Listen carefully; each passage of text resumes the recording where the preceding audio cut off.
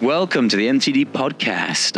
My name is Rowan Easter-Robinson. I'm an apprentice engineer and a proud member of the MTDCNC team. Now today, we've come to the Hexagon User Group Event for EDGECAM at the Seco Tech Center here. It's kind of near Redditch. Where are we, Gareth?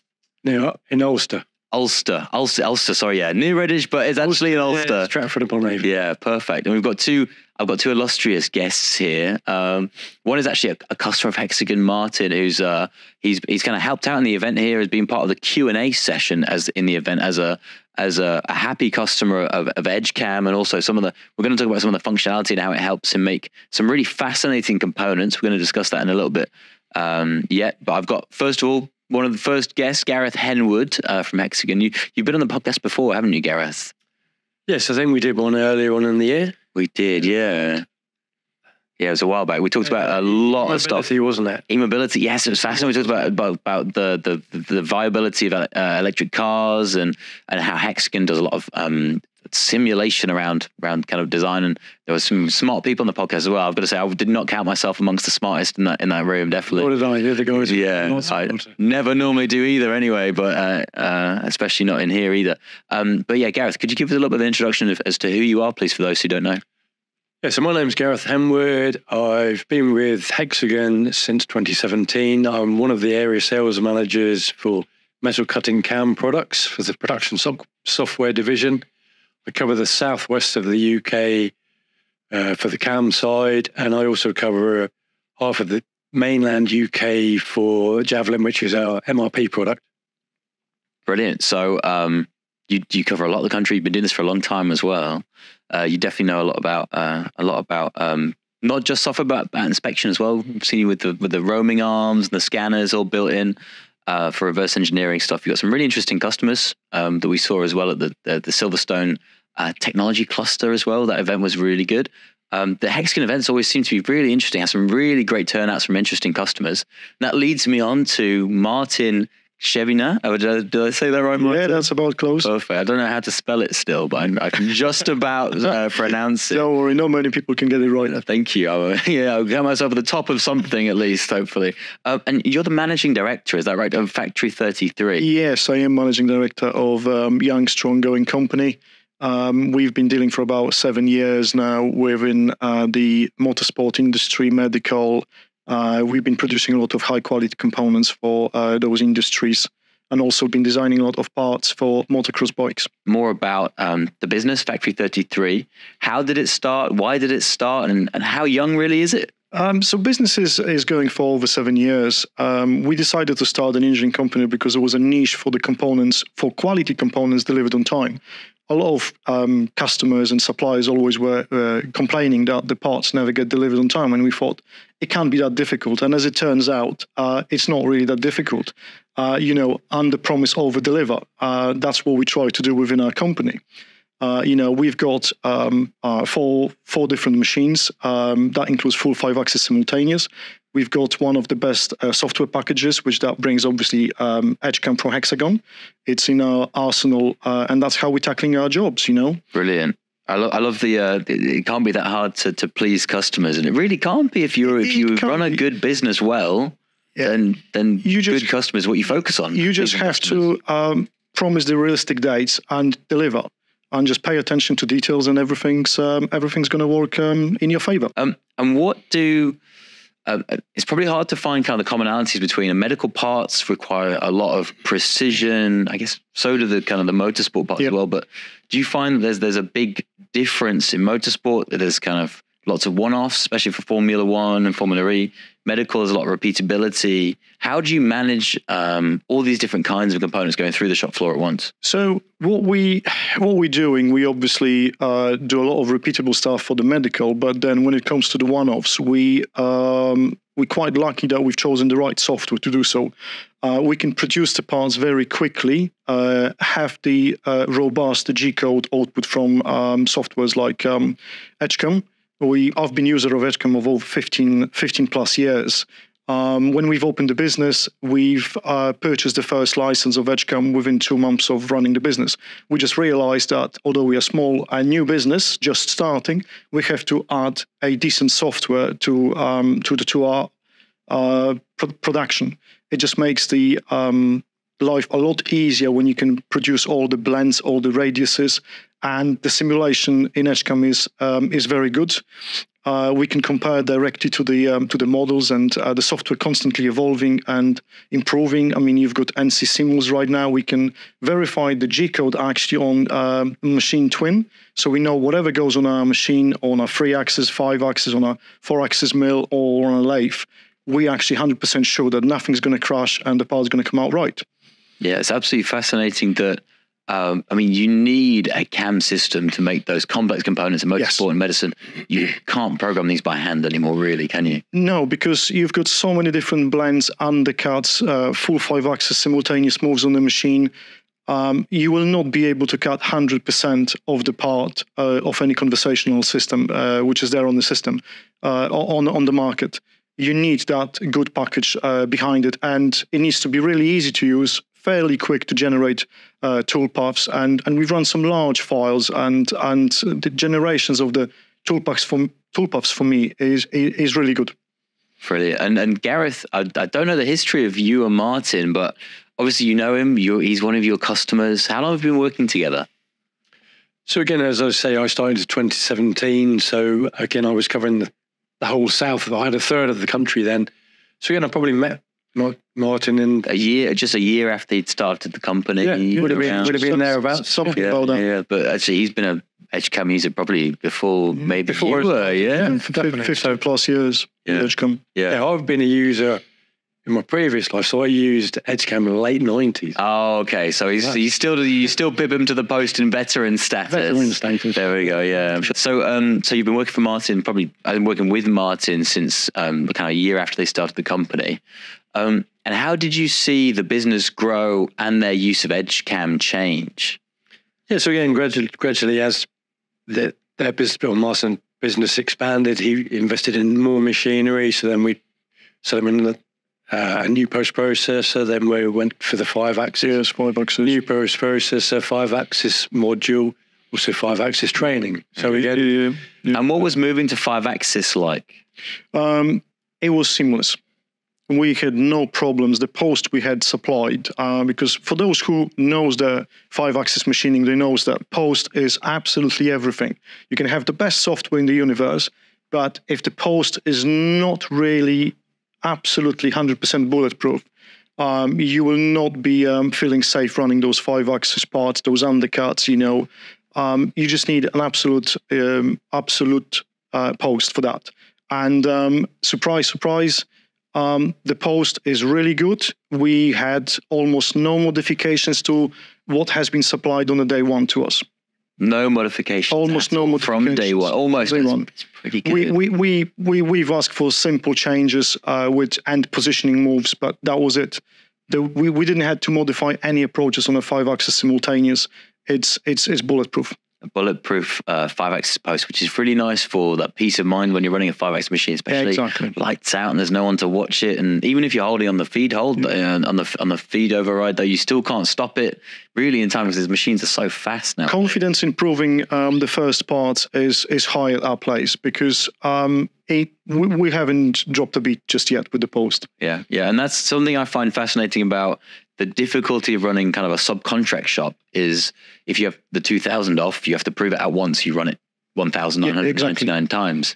If you run one-offs, you have to prove it out every single time. If you run ones and twos offs, you really almost want to get to the point where you're so confident that you can program, load it in the machine, press the button, and either go and program another part or just go home. Yeah, you want to be able to, you don't want to have to watch it because that is wasted time. Exactly. And we at this point within our company that we have the processes ironed out. The post is good, software is good, and we at this point where we can just press that button and turn around. And how much do you use NC Simul for that, as well as the standard simulation in EDGECAM? So with NC Simuls, we're probably using about 50% of the time. Is that for more complicated jobs? For more complicated jobs, or for the jobs that I know that I will press this button and leave through the front doors of the company. So then I will run it through the NC Simuls. Although I haven't found anything wrong just yet with what the software outputted. So I'm getting even more confident now not to even run the NC symbols, which I probably should, but it's just a level of confidence. You have to find this right balance within the confidence and what you... Yeah, no one would ever accuse you of being overconfident, Martin. No way. But and I love Gareth's phrases. You want to crash pixels, not parts, right? I've heard that a couple of times, and it's sunk in finally. Especially when, Martin, these are your machines. This is your capital on the line. This is your machinery. So you have the highest incentive to keep this machinery running as well as possible. And if you can walk out the front door knowing that your, dare say, 100, 200, 300,000 pound machine tool is going to be absolutely fine, then that shows a real confidence in the software that you're using. Let's zoom out a little bit and talk a bit more about the event today, which I found fascinating. There's a lot of the customers we talked to. There's a guy called Peter Moyo who'd been using EDGECAM again for something like 15 years. You've been using it since the 90s, which is unimaginable. Sorry, Gareth. No, it's not completely. Like, we're still using tapes at that point, still using magnetic tape. Just moved. That was a long time before that. No, yeah, computers fitting in a room. That was the 60s. That's a long time. That was all wireframe back then. Was it? Wireframe. So would you see the toolpath still? Which the lines of the toolpath? Yeah, it still has the simulation, but it's not changed that much, has it? It's just gone solid models. Yeah, just a little bit quicker. Yeah. Brilliant. Yeah. So one thing I found quite fascinating is the customers that showed the kind of the power users have been using this software for a very long time. So I assume they know the ins and the outs of it, but they still show up to these events. They still come to learn something because, as you say, EDGECAM is evolving. So how is EDGECAM evolving? I mean, what have we seen today? So again, my colleague Mike, he did what's new in the latest release of EDGECAM. Tips and tricks, he used that phrase quite a lot. And he always puts the tips and trick in, which again, from this great feedback we've always had from the user group events, everybody loves the tips and tricks part of the event, because it's something that they see quickly, and it might save them 3-4 clicks or they didn't know about. It's all about time. As you say, you have that machine, you have to keep that spindle running. If the spindle's not running, you're not making money. Yeah, exactly. Anything we can do to help that, everybody takes that away. And again, we've had various improvements and new features in the milling and the turning today. And again, so generally somebody will always take something away that didn't know that, or there's a quicker way of doing that. So it's all about, we focus a lot on performance as well. Generation or regeneration of improvements as well. Waveform that's been around since 2011 in the milling, 2015. And you're still improving it. Still improving the algorithms, how fast they run, how quick it's getting better and better, and the customers and users of EDGECAM are benefiting from it. Yeah. You've definitely got some software engineers. Toolpath calculation with every release is improving. It's just quicker. Yeah, totally. So you've got some software engineers that are squirreling away all the time working on EDGECAM, and I guess they need to spend some time talking to the customers as well, which is why it's nice for you to bring customers together so you can talk about what problems they're having and what they'd like to see. Yeah, and we always like that face-to-face side of it, but as a supported customer as well, you have access to our customer portal. But we encourage customers to say what would you like us to put in the next release of the software. So we don't always guarantee it will go there, but the more people say, yeah, I could really do with this functionality or something like that, a lot of the development of the product is driven by customer needs. Yeah, totally. And let's move on to what you talked about in the Q&A, Martin. Yes. It was interesting Q&A. We had a lot more A's than Q's, unfortunately, but it was absolutely fine. And Martin, you stood up and you started describing this feature in EDGECAM that you use quite a lot. Yeah. So we've recently started using Tombstone Manager. Because we've always got multiple parts on our machines, but there were certain limitations. We have been chopping and cutting the codes and changing your G54s for G55s and literally copy and paste the programs to make it longer, to run on few vices or using the matrix mode on the 3-axis mills.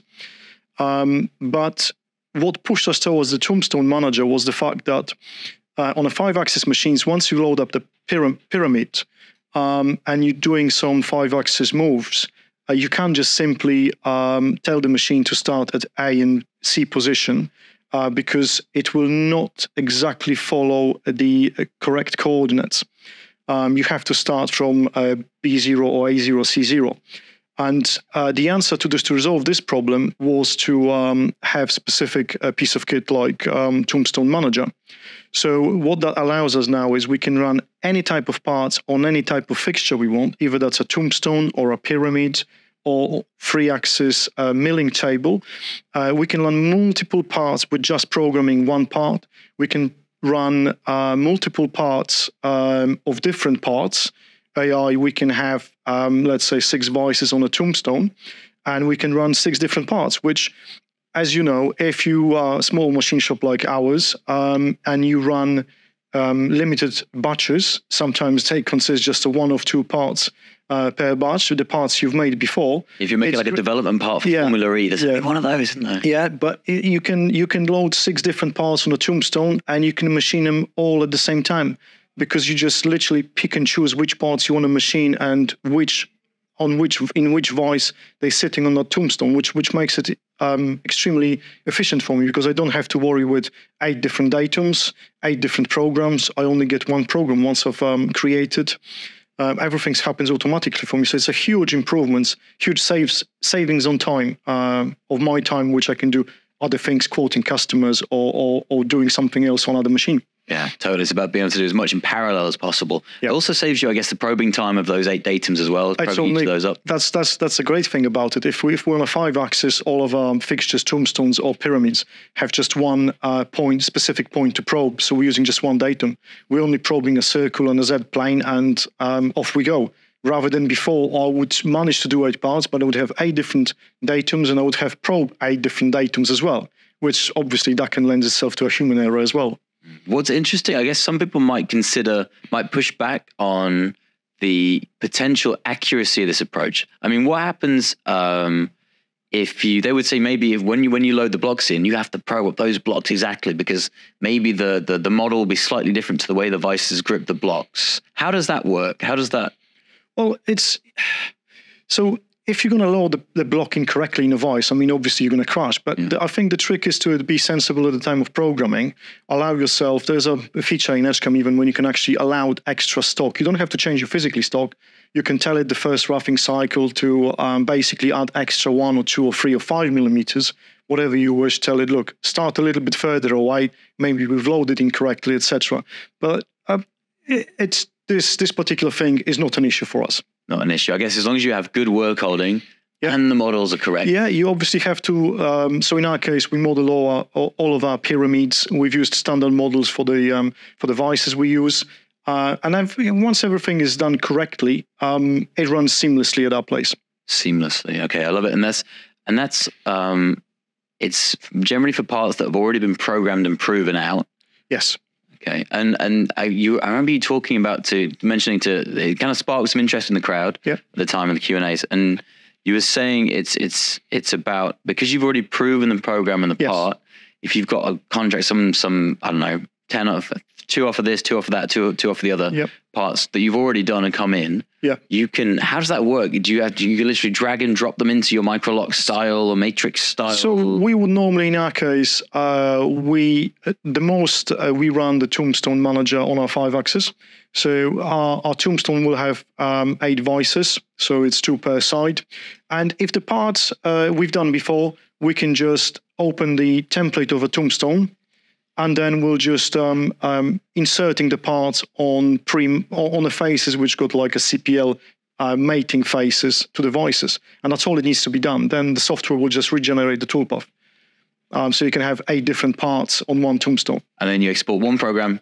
Yeah. Set up one day to run the program. You got 8 good parts. But there's another good benefit about it. If you've got 2 or 3 different jobs running at the same time, normally you would tend to machine 30 of one, and then let's say 30 of the other, and then 30 of another part, okay? So in that situation, we can also run all these parts simultaneously. So we can run 3 different components on the same machine at the same time. So they can be coming off and going on a different machine to finish, and everybody's happy because we've got we don't have to queue the jobs. We can run them simultaneously. Yeah, customer B who's last is not complaining because customer A gets the part. They all go at the same time, okay? So we can do it that. They should be very diplomatic. Yeah, we found that approach as well working for us quite well. Yeah, completely. Okay, so that's Tombstone Manager. Tombstone Manager. I guess that's like, it's an add-on. I guess you start when you're starting a subcontract business or a machine shop, you start with, oh bloody, how do we make this part? Oh my God. Then once you get one level up, how do we make 10 of these parts? And then how do we make 10 of these every week? And then eventually the process is approved, the cutting tool's approved. You're like, oh, just drag these in, drag this, and we'll get these done then. And you move to higher and higher levels. Everybody keeps saying about automation these days, okay? I would say Tombstone Manager is the very first step to automation, okay? Because it gives you that flexibility to run multiple parts, same parts. The parts you had programmed, it's an absolute breeze just to get them on that fixture and just have them made. Yeah, absolutely. So the entry level, before you buy a robot, before you buy I guess you have a bar feeder normally on a lathe anyway, but when you're milling, extending those cycle times is only really possible if you put in presenting more parts to the spindle. I mean, our 5-axis machine's got a 250 millimeter platter table, okay? Most people look at these and think, oh, it's a small table, okay? We can swing 400 mil. We've got 8 vices sometimes on that machine, okay?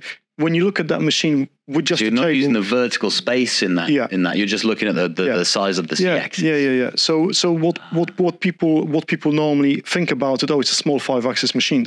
Not really. It gives you great access because the platter's small, and you can build up high, tip it 90 degree, and your Tombstone sits on it. You've got 8 vices, and you can access multiple sides still. So you can still access multiple sides. You treat it basically that 5-axis like a horizontal almost as such. Wow. Because when people think about tombstones, they think horizontal. Yeah, because that's why they see only stuck in that domain. Only I've got a horizontal machine. I can buy a Tombstone. That Tombstone Manager we're actually using on a 3-axis mill because it's nothing else. It's just a reinvented of the kind of. You mentioned a matrix. Yeah, we're just putting the 8 vices, let's say, and we'll just pick and choose whichever parts we want to put on them. It's almost like you're bringing VMC milling into the nesting style of a laser cutter. Exactly. Fit that in here, fit that in there, fit that in there. Which is super efficient. You're talking about the yield per square meter, I guess. If you think about it, at 4:30, half an hour before you go, you've got 8 vices on the machine, and then you only have an order for 2 parts. Okay, you still, you would press the button on those. You've got another vices. You can quite easily put different parts for different customers. And, rather 2 hours of cycle time, you've got a machine running till 2 a.m. in the morning, for example. Absolutely. And it's fascinating that software seems to be the backbone of this good practice in machine shop management and production scheduling. How do you think people who are listening to this and are thinking, well, how can this software make my machine shop run better? I'm struggling with operators. I'm struggling. Cutting tools are breaking. Operators don't know how to solve these issues. They don't know how to run machines. I'm struggling like this. How can a piece of software? Sure, that's the last thing I should be looking at. Yeah. Look, people, in my opinion, are creatures of habit. Okay. Once they develop a technique, they will stick with it, either it's rightfully or wrongfully. Okay. Just because we've been able to run 8 vices simultaneously on a 3-axis machine, it doesn't mean we've been doing this in an effective way. Okay. Tombstone Manager proved me that as an easier way of running 8 parts at a time. You can just multiply them, and then when you even move to more advanced parts, when you actually got multiple sides machining, like on a 5-axis machine with the pyramids, where without Tombstone Manager, you would not be even able sometimes to follow certain angles because how the C-axis, when it rotates and the pyramid is obviously at 20 or 30 degrees, the angles would run away off of you. Then without this, you wouldn't be able to cut these. We can cut full 5-axis simultaneous parts on a pyramid, 3 at a time, thanks to Tombstone Manager. Beforehand, to do this, even within the EDGECAM software, without the Tombstone Manager, I would need to actually build this pyramid. The whole assembly. And then machine every single part separately within one program. Okay, so I would be effectively programming 3 parts. I would be rotating a little bit around it, but I would need to physically program 3 parts. Whereas now I can run 3 different full 5-axis simultaneous parts on a pyramid. Yeah, completely disconnects the CAM programming of a single part to the arranging of these parts in a machine tool. Exactly. And if I need to make any changes, I can go to the original PPF, which is extensions for the EDGECAM programs, and I can change that directly into the child part. And then if I'll open the original program for the whole pyramid assembly, it will ask me if I want to accept the changes. So it automatically updates and generates the new program. I mean, how good is that? I love it. How good is that? So we've gone deep into the weeds of Tombstone Manager and how it can help. Hopefully, a lot of subcontractors take their first steps into what is kind of automation, extending your cycle times, working lights out, and which most people think they cannot do, but actually they can do today with investment in software and some decent work holding. Definitely. Maybe a 5-axis machine as well. Maybe we'll see. Brilliant. Okay, so it's great to hear from a customer exactly technically why software helps so much. And I think these case studies are so important to learn the applications of the software, because you can see screenshots, you can watch a tutorial. Gareth, you'll be super quick in EDGECAM. Look how quick I can program this part. But from a customer, it's great to see it actually in the wild as well. I think it's been a really good event today. We've learned a lot from Marcin about Factory 33, how you guys stay competitive, how you please customers. I think it's fairly obvious now how much effort and thought you put into the making good components consistently.